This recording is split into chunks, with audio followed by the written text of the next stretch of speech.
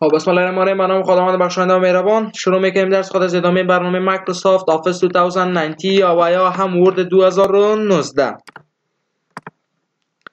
ما شما در برنامه ورد را باز میکنیم. وین ورد صفحه ورد بر ما شما باز میشه. تا قسمت خوانده بودیم به نام مینوی یا تب فایل، قسمت پرینت. بلانک داکومنت انتخاب میکنیم. شارکت پرینت چی بود؟ کنترل پی. کنترل پی. قسمت ستنگ چی کردیم؟ تمام شد. تمام کردیم به نظرم. خلاص شد. ولی دو قسمت آخرش باقی مون. میریم سر تا کار میکنیم. بعد میایم فقط یک چند پاراگراف متن سر صفحه اضافه میکنیم. میگم مساوی رند قوس باز 222 پاراگراف متن قوس بسته انتر. متن بر ما شما چی میکنه؟ اضافه میکنه. کنترل ای کنترل جی. بر ما شما به شکل منظم تمام میشه. فت بسازه در 15 صفحه. خب چی میکنیم؟ یک پیج نمبر هم در بالاش میدیم که برای ما شما خوبتر و بهتر ثابت شود. قسمت تب آف پیج یعنی پیج نمبر یا می پیج در قسمت بالایی برای ما اضافه بساز. میگم کلوز ایدر فوتر که انشالله باز مخیر ما شما ایدر فوتر چی میکنیم؟ میخوانیم. کنترل پی. چی گفته؟ قسمت ستینگ میگه only print added page. میگه برای ما پیج هایی که یا اوراقی که با شکل طاق است اونا را پرینت بساز.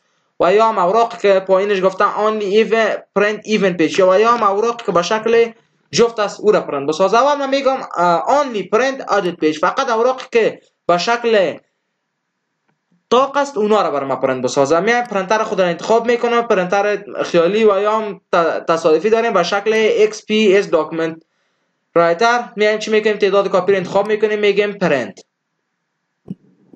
بساز. در کدام قسمت کامپیوتر سر صفحه دسکتاپ برش یک نام میتین. میگیم سیو. باز هم براتون میگم دوستان عزیز اگر شما در پرینتر اصلی یا اوریجینال شما کانکت باشین، پرینتری که براسی اوراق پرینت میکنه با از پیش شما موقت شنه میخواد که در کجا شما پرینتش میکنین مستقیم برای شما پرینت میکنه. چون گفتیم که برنامه ورد یک خوبی که دیگر که درش وجود داره و یا یک خوبی دیگر که داره است که به شکل خیالی میتونه شما اوراق به خاطر امتحان نمودن همون تکنیکات که شما کار میکنین اضافه کرده که شما میتونید پرینتر خیالی استفاده کنین. من دو لوگو بادی پرس میگیرم سر صفحه دسکتاپ خود رفرش میسازم. میایم قسمت برنامه یک رایت کلیک اوپن و تکست پیج ویور میبینیم دوستان اینا چی کرده برای ما شما اینجا. قسمت اول پیج اول برای ما شما پرینت ساخته. پیج 2 را پرینت ساخته نساخته. پیج 3 پیج 4 را نساخته. 5 به جای 6 7 برات پرینت ساخته. به جای 8 برات 9 را پرینت ساخته. در جای 10 11 را پرینت ساخته. بخشی باشه دوستان. و قسمت 13 را پرینت ساخته. خلاص یعنی رفته برای ما شما صفحاتی که با شکل طاق است اونا را پرینت ساخته ولی صفحات جفت پرینت نساخته. این بار میرم قسمت همون داکومنت همون چپتر و یا همون داخل همون کتاب خود کنترل پی. خب ما کنترل گفتم. کنترل شاکت اوپن است. کنترل پی. دیگه قسمت میایم قسمت ستینگ. این دفعه ایرا غیر فعال میسازم. میگم برای ما چی را پرینت بساز؟ only print even page. برای ما فقط صفحات که با شکل جفت است اونا را پرینت بساز. پرینتر را انتخاب میکنی میگی پرینت. سر صفحه دسکتاپ بیا یک نام برش بده. بگو سیو. سیو به شکل ساده. منتظر باش. یک مدت زمان در بر میگیره تا در این صفحه دسکتاپ برای ما شما سیو شود. این بار گفتیم که صفحاتی که به شکل جفت است اونا رو برای ما پرینت بساز. و یک بخش دیگه هم دوستان عزیز که ما فراموش نکنم براتون بگم. شما چی وقت از این بخش استفاده میکنید؟ یعنی از صفحات طاق و جفت. اگر پرینتر شما به طور مثال یک روی پرینت میسازه یعنی در یک طرف صفحه پرینت میکنه صفحه دیگه طرف شه برای شما پرینت نمیسازه. پس شما بار اول برین اوراقتان به شکل طاق انتخاب کنین پرینتش بسازین. از یک خدا کنه چپترتون 100 ورق باشه 200 صفحه باشه تمام برای شما به شکل طاق پرینت میسازه. وقتی که پرینت طاق خلاص شد روی ورقه را دور بتین دوباره دمو پرینتر بگذارین و صفحات جفت سرش پرینت بگوین. صفحات جفت که پرینت بگوین به این شکل برای شما چی میکنه؟ دو پشت یعنی دو پشت دوریه برای شما پرینتش میسازه. میام قسمت دوم این دفعه انتخاب میکنم. میگم اوپن ویت XPS ویور. چی کرد این دفعه ما شما پیشتر در صفحات یک شروع کرد. این دفعه میگه صفحه 2 را برات پرینت ساختیم. 3 را باید پرینت نساخته باشه. 3 را نکرده 4 را 5 را پرینت نساخته. 6 در جای 7 8 را پرینت ساخته. در جای 9 2 برات پرینت ساخته. در جای 11 12 را پرینت ساخته. در جای 13 14 را برات پرینت ساخته و در جای 15 16 دیگه متوجه ما شما چی کردن نداریم. پس او وقت شما میتونین از این آپشن استفاده کنید که پرینترهای کامپیوترتان و یا پرینتر که متصل است یک رویه باشه. این هم بوده قسمت پرینت بخش به نام ستینگ. قسمت پیج ما شما خوانید که به شکل دلخواه میتونستیم از صفحات 2 4 6 8 و 9 تا 12 را پرینت بسازیم. قسمت دومی به نام پرینت وان سایت، یعنی فقط برای ما یک روی پرینت بساز، ولی بسیاری از پرینتر است که به شکل درویی یعنی مینولی پرینت آن بود سایت بر شما پرینت میسازه. یعنی چه رقم وقتی شما ورق پرینت میسازین برای شما یک روی پرینت میکنه. اگه دفعه دوم میخواستین در پشت روی پشتش شده پشت سرش پرینت بسازین، اوراق سرچپه دوباره در پرینتر میگذارین. ولی پرینترهای هم وجود داره که خودش در داخل سیستم یا در داخل مو پرینتر یا ماشین ورق دور میده، در ورق پشت یا پشت سر ورق هم نوشته میکنن. او رو ما پرینترهای درویی دو پشته میگیم، روی پشت.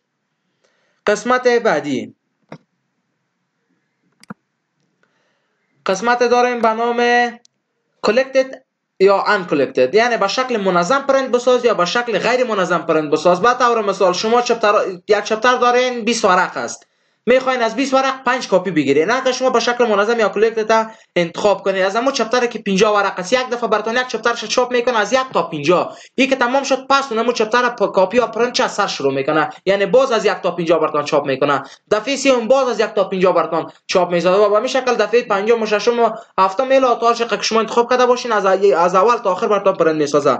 ولی اگه شما uncollected انتخاب ساخته باشین باز چی میکنه براتون؟ مثلا شما چپتر 20 ورق یا 30 ورق دارین، ورق اولش یک دفعه براتون 30 دانه پرینت میسازه، باز میره سر ورق دو، ورق دو رو براتون 30 دانه پرینت میسازه، باز میره سر ورق سه، یا نظر ورقش 30 کاپی یا 30 پرینت براتون میته، باز شما مجبور که برین بشینین دانه دانه منظم کنین. یعنی سر ورق یک ورق دو رو بانه، سر سه رو بانه، چهار به این شکل 5 دانه چپتر جور کنین و او رو استپلر بسازین.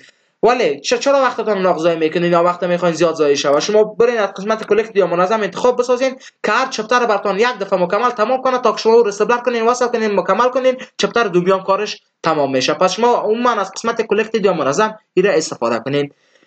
خب قسمت پایین ما شما بخش داریم به نام پورتریت اورینتیشن یا حالت یا صفحه چه قسم باشه، حالتش پورتریت باشه یا لندسکیپ باشه، شکل عمودی باشه یا شکل افقی باشه. این به طور مثال من یه صفحات دارم، میره چی میکنم؟ کنترل ای دلیت میسازم، یک صفحه ایجاد میکنم، میگم مساوی رند قوس باز قوس بسته انتر.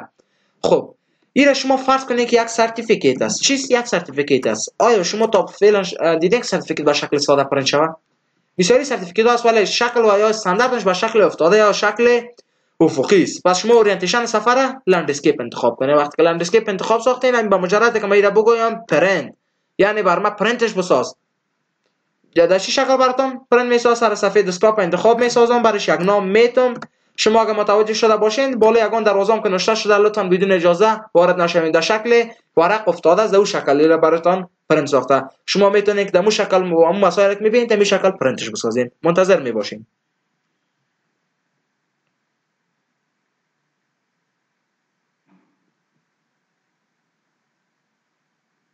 منتظر میباشیم که بخش پرینت تمام شود.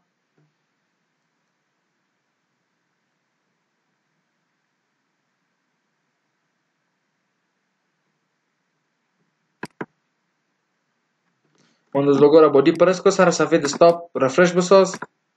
چی کرد برای ما شما پرینتش نساخت؟ خب خیر بار دوم پرینت میسازیمش. کنترل پی میگم پرینت، میگه در کدام قسمت پرینتش میکنی؟ میگم در سر صفحه دسکتاپ ما پرینتش میکنم. چی نام میتیش؟ میگم 23 نامش باشه. اینی چی میگم؟ سیف. یک سیف گفت منتظر میشم. ویندوز لوگو را بادی پرس میگیرم، سر صفحه دسکتاپ یک رفرش میسازم، میبینیم که اضافه شد نشد. خب بعض اوقات دوستان میبینید یگان مشکلات خود خلق میکنه. پس قسمت کنترل پی ما شما انتخاب میکنیم، قسمت منظم کلیک انتخاب میکنیم، میگیم پرینت آل پیج کلیک میسازیم. قسمت سومی ما شما چک میسازیم، یعنی چک چون ما پیش گفتیم صفحات جفت پرینت بساز، بر ما شما از مخاطر چاپ نکرد. اینا اگه ما بگویم که پرینت چاپ بساز چی میکنه؟ چاپ میسازه. سر صفحه دسکتاپ 23 را انتخاب بساز، بگو سیف. اینا چی میکنه؟ برای ما شما چاپ میکنه. پیشتر چون ما صفحات جفت چک نساخته بودیم او فعال بود، برای ما شما چاپش نمیکرد. اینا اگه ما بیایم اینجا بگویم رایت کلیک اوپن ویت د XPS ویور چی میکنه؟ حالا برای ما شما در شکل، یعنی به شکل افتاده یا ورقای لندسکیپ بر شما رو چی میکنه؟ پرینت میسازه. شما میتونید در این شکل میره پرینت بسازیم. پس این ما کلوز میسازم. میایم قسمت دارم به نام فایل پرینت لیتر یا ورق. کدام نوع ورق ما میخوایم استفاده کنیم؟ اینجا برای ما شما انواع و اقسام مختلف ورق است که عموما همیشه لیتر انتخاب میباشه. پس وقتی که شما ورق شما چاپ میسازین اینجا میتونید و نوع ورقتان انتخاب کنید. بیشتر از این ورقا در مطبع استفاده میشه، ولی ورقایی که بیشتر در دسترس ما شماست کدام ورق است؟ ورق A4 است که کل ما ازش استفاده میکنیم. پس در وقت چاپ از ورقای A4 استفاده کنید که با شکل مکمل یا با شکل بزرگ استاندارد خودش براتون چاپش بسازه. قسمت پایین بخش داره به نام مارژن یا حاشیه صفحه. حاشیه صفحه رو میتونیم از قسمت این بسازیم که حاشیه صفحه به چه شکل باشه. سعی کنیم ورق دوباره به شکل پورتریت اورینتیشن میگیرم. قسمت نورمال مارژن میایم چی میگن؟ نورمال. حالا به شکل نورمال مارژن صفحه ما انتخاب ساخته، یعنی نورمال است. اگه بخوایم نرو استفاده کنیم خب یک ذره تعداد اوراق خودم زیاد میسازن که برای شما خوبتر و بهتر دیده شو. کنترل سی کنترل وی که 4 ورق بر شما اضافه کنین. حالا اگه ما بگیم کنترل پی میاد در قسمت چند صفحه است؟ تقریبا برای ما شما 6 صفحه اضافه کردن. مارژن صفحه ما چیست؟ مارژن صفحه ما نرمال است. من اینو میگم نرو. اگر نرو ما اینو بگیرم میبینید که یک ذره یک چند پاراگراف متن کمتر میشه. پس شما میتونید در اون وقت از این قسمت استفاده کنین که به طور مثال شما دو ورق متوایت نه به دو ورق کشانیده شده. ورق اول پوره متوایت نشست ولی در ورق دوم یک پاراگراف متن شما باقی مانده. حالا نمیشه از خاطر یک پاراگراف متن یک ورق دیگر رو شما اضافه ضایع کنیم یا در روی زوی ورق پرینت بسازیم. پس وقت شما چی کنین؟ بیاین از قسمت نورمال مارژن شما نرو مارژن یا حاشیه صفحه تان نرو کوچک بگیرین و یک پاراگراف متن که در ورق دو باقی مانده و هم میای با پاراگراف یا ورق چندم ورق دوم سعی کنین. حالا اگه من پس دوباره به شکل چی بگیرم؟ بخش نورمال. خب نورمال میگیرمش تا قسمت ورق دوره. سعی کنین من میرم ورق دورم آخریشم پاک میسازم. این ورق آخری سکی انتخاب میسازم تا به کدام قسمت؟ بس پایین بیا. باز شما یک ذره دقیق در قسمت شما کار کنین. اونم یک پاراگراف متن اینو میگم دیلیت. اگه ما بگیم کنترل پی، حالا ببینید دوستای عزیز یک پاراگراف متن در ورق ششم باقی ماند. خود دیگه اسراف میشه که ما برم اونجا پرینت بسازم. نورمال مارژن چی انتخاب میکنم؟ حالا 6 ورق است. نرو که انتخاب کنم با چند ورق کانورت شد؟ تبدیل شد به 5 ورق. این حالا یک پاراگراف متن که اونجا اضافه بود رو آورد ورق پنجم از ورق پنجم کوچکتر ساخت برد به طرف بالا. پس از این قسمت شما میتونید مارژین یا حاشیه صفحه تان انتخاب کنید که اما اقسام مختلف است. مودریت هست، در این شکل میتونید استفاده کنید. شکل به نام واید یا بسیار بزرگ است. اینا رو سعی کنید 7 صفحه شد. پس یک صفحه دیگه هم اضافه براتون کرد. و قسمت میریدش هست، در این شکل هم شما میتونید استفاده کنید. پس کسایی است که میخوای صفحه جویی کنید از قسمت نرو استفاده میکنه. ولی از این که هم صفحه جویی بیشتر و خوبتر دیگه برای شما قسمت حافظه اضافه کردم. قسمت داریم به نام one page per sheet. یک ورق در یک صفحه چاپ شود. یک صفحه در یک ورق چاپ شود. two page per sheet. دو ورق ما در یک صفحه چاپ شود. four page per sheet. 4 صفحه یا 4 ورق ما در یک ورق پرینت شود. سعی کنین دوستان عزیز ما شما 5 ورق داریم. مگم در خود پرینتر ما یک ورق سفید یک ورق خالی باقی مانده. همین را چطور کنیم که می 5 ورق ما در یک ورق چاپ بسازیم؟ پس چه انتخاب میکنم؟ میگم پرینت تو پیج پیرشید دو دانه صفحه مرا در یک ورق تو برای ما ثبت بساز. اینه که انتخاب ساختم ما بعدم قسمت فرم ورق هم انتخاب از دیگه استنگم یار به شکل مکمل انتخاب کردیم. میگم پرینت چاپش بساز. چی میکنه؟ منتظر میگه باش که برای چاپش کنه. در کدام قسمت میگم سر صفحه دسکتاپی را چاپ بساز. یک نام برش میتم میگم سیو. منتظر میباشم که چه به شکل مکمل تمامش برای ما چاپ کنه. این چاپ خلاص شد. صفحه را رفرش میسازم. میایم قسمت 23 اوپن بسازش همراه با XPS ویور. سعی کنید دوستان عزیز این حال قسمت برای ما شما نشان میده آیا امو چاپ را که ما شما انجام دادیم دو ورق در یک ورق کار کرد نکرد، چاپ کرد نکرد.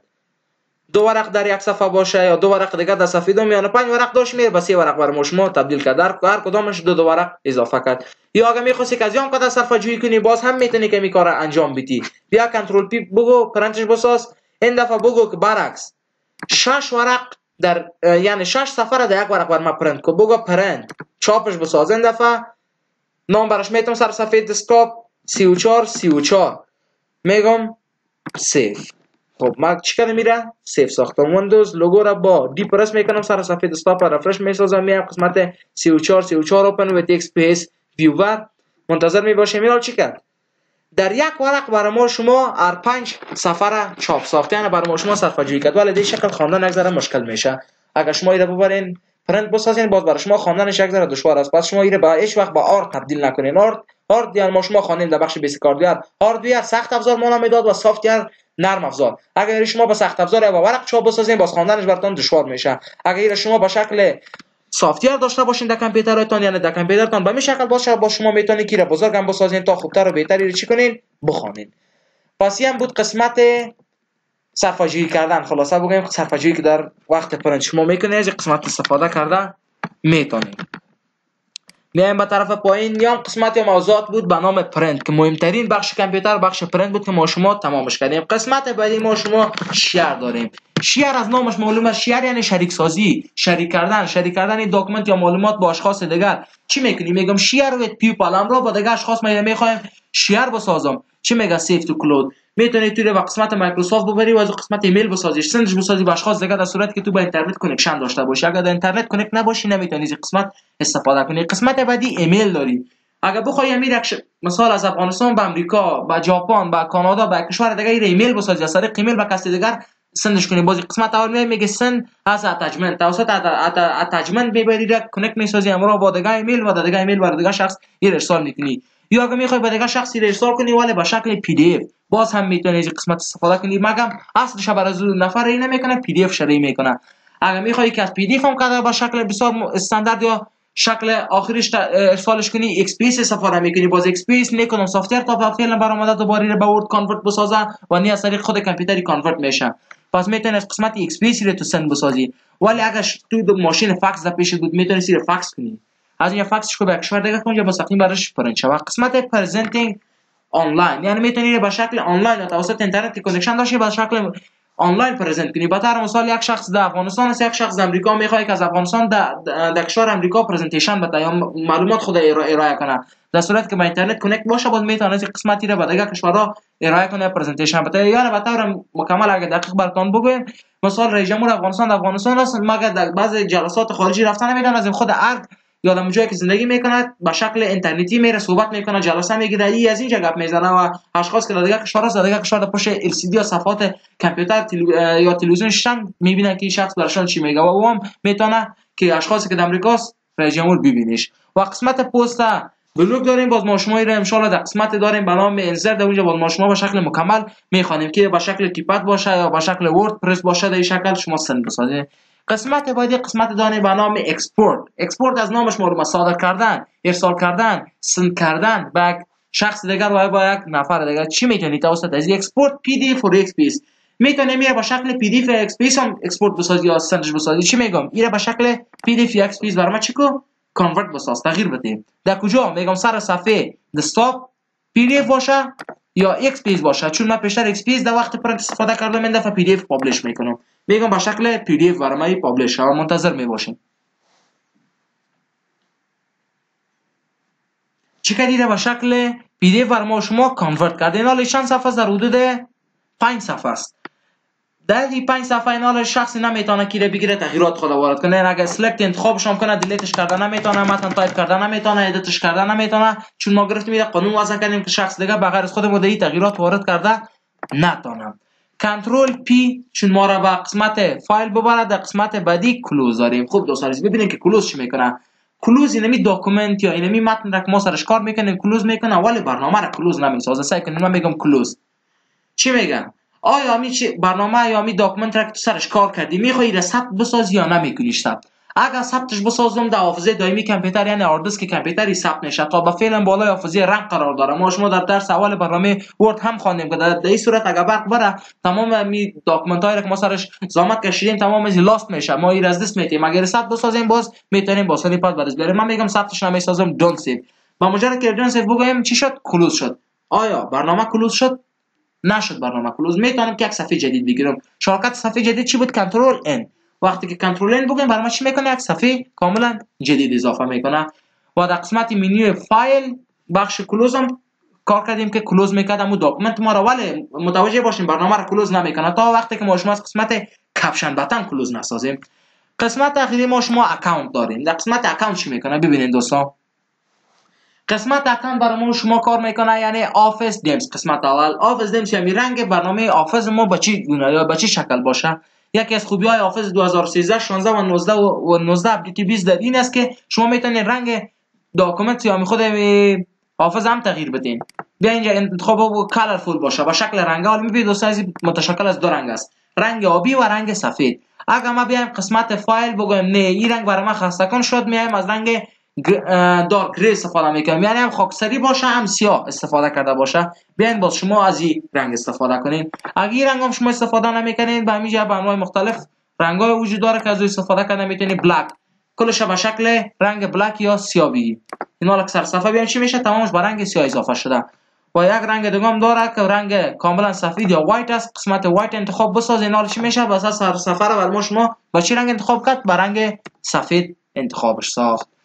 خب در قسمت اکانت دوستان عزیز ما شما دیگه کدام موضوع نداریم، فقط یک موضوع دیگه است که اینجا پروداکت ما رو نشون میده که می خود آفیس از پروداکت کمپانی مایکروسافت آفیس کدام موضوعات در این پکیج آفیس گنجانیده شده. قسمت اکسس است، اکسل است، قسمت وان نوت است، قسمت بعدی ما شما آوتلوک داریم، قسمت پاورپوینت است، پابلیشر است، ورد است و همچنان اسکیپ فور بزنس هم در این کلکشن موجود است. اگر بخوای اپدیتش بسازی از طریق اینترنت از قسمت آفیس اپدیت استفاده میکنی. اینجا کلیک بساز به شکل اتوماتیکلی هر وقت که کدام اپدیت جدید بیای برای چی میکنه؟ اپدیت میسازه. اباوت ورد در مورد ورژن ورد که کدام ورژن است برای چی میکنه؟ معلومات میده، یعنی هر آن معلوماتی که ضرورت است در مورد برنامه برات میده.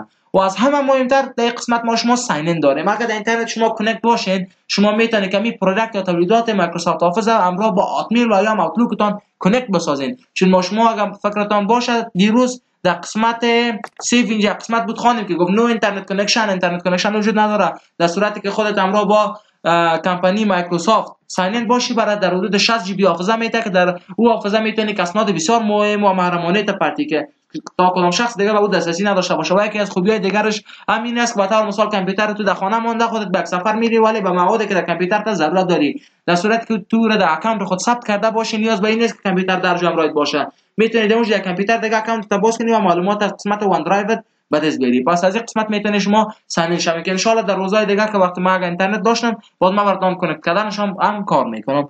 و میمونه قسمت آخری در منوی فایل قسمت از برنامه آپشن چندان موضوعات خاص خود نداره، فقط آپشن از نامش معلوم است که می ستینگ و هم تغییراتی که بالای برنامه اگه قسمت هم میخوای تغییر بدی خودت هم از این تغییرش داده میتونی ولی خواندن نمیشه. چون گفتیم که ستینگ مربوط به شما نمیشه ما تغییرات وارد کنیم چرا تمام موضوعات از قبل توسط برنامه یا کمپانی مایکروسافت ست گردیده. پس این بود منوی به نام منوی فایل با تمام جزئیات. از قسمت اینفو ما شما شروع کردیم تا قسمت آپشن تمامش کردیم. بخیر سر از فردا ما شما درس خود از منوی هوم شروع میکنیم که اولی درس یک ما بخیر ما فردا سر از منوی هوم میخوانیم. گروپ است به نام گروپ کلیپ بورد که ان شاء الله بخیر اگر زنده بودیم فردا میریم درس از این قسمت شروع میکنیم. بر امروز خیلی درس اینم قدر بس است. در صورت از اینکه سوال انتقاد پیشنهاد ندارین وقت خوش داشته باشین. شما را به خداوند یکتا و لایزار میسپارم. اوقات خوش داشته باشین.